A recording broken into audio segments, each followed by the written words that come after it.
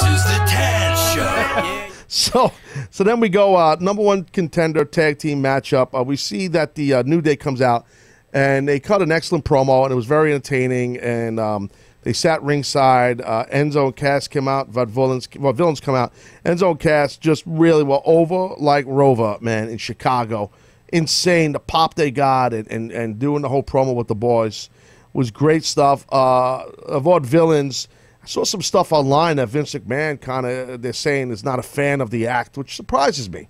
I don't know if that's true. If it's on the internet, you definitely know it's true. What do you mean, no? It's definitely, so it's definitely true. So, as most of you guys know, I had a scary moment in this thing. The match was stopped due to a legitimate injury that Enzo suffered via the rope. The ropes in the ring.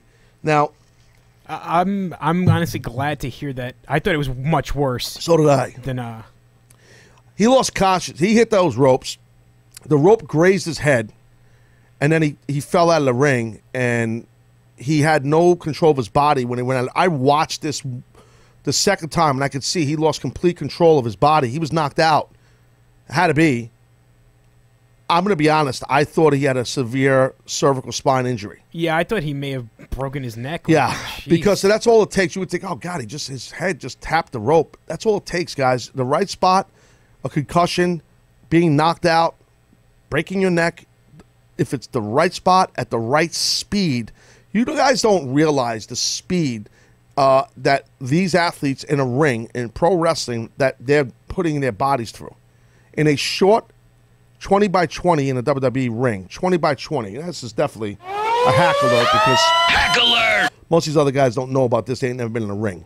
So I'm telling you that the speed that's put out there and the size and power of guys, that's how a lot of these injuries can happen too.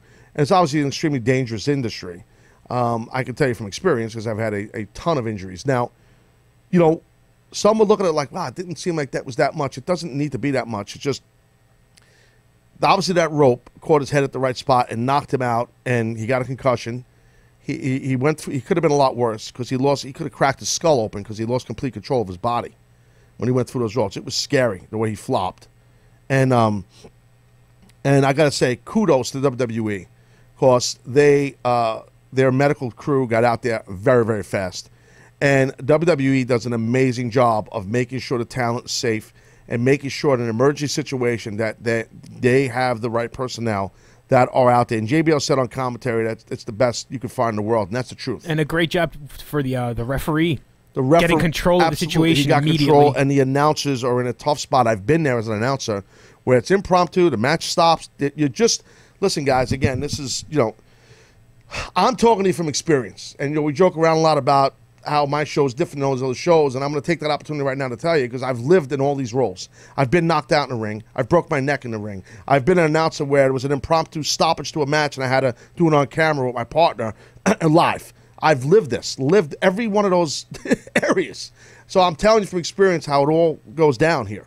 And the announcing part's rough because you're just getting your sea legs under you. You're trying to get momentum. The first match for announcers, another hack alert, first match for the announcers is the match to get your rhythm. Okay, to get your rhythm. Well, these guys are partners for a long time. That don't matter. You need to get a rhythm, need to get in sync. It's like a football team. A lot of times the first play they'll run a couple of basic running plays so the center snap to quarterback is fluid, quick, no fumbles. Keep it simple. The exchange from the quarterback to the running back with a handoff is simple, quick, succinct to get a little rhythm going. Okay? That's why that's done a lot of times. Most teams don't just get a snap and just chuck a bomb. That don't happen. So, same with wrestling, same with announcers. Announcers, they need to get their sea legs onto them, get a rhythm going for every single show they call. And that's why it was tough for them. They just impromptu had to stop. And Cole was, and he's experienced in this, and JBL and Saxton, and these guys were seamless in their transition to a serious situation. They handled it the right way. I tweeted about this and commended them. All three of those, man, congrats on that. Great job. Scary moment for you guys, and because it's, it changes your flow. You want to make sure this guy's all right. You're all friends with him, and there were reports from the arena that there was oxygen put on him. He was put on a brace. He put the brace on his neck. They put him on a gurney. All this stuff, meaning Enzo. And it's scary. It was scary for Cass to sit there. You could see him standing there. He was upset. He was scared. Vaudevillains left the area. I mean, the New Day was just sitting there in character, but then they kind of they were scared for this guy. You know, everything got really real quick. And it's scary when that happens. You know, very scary. WWE, I tip my cap.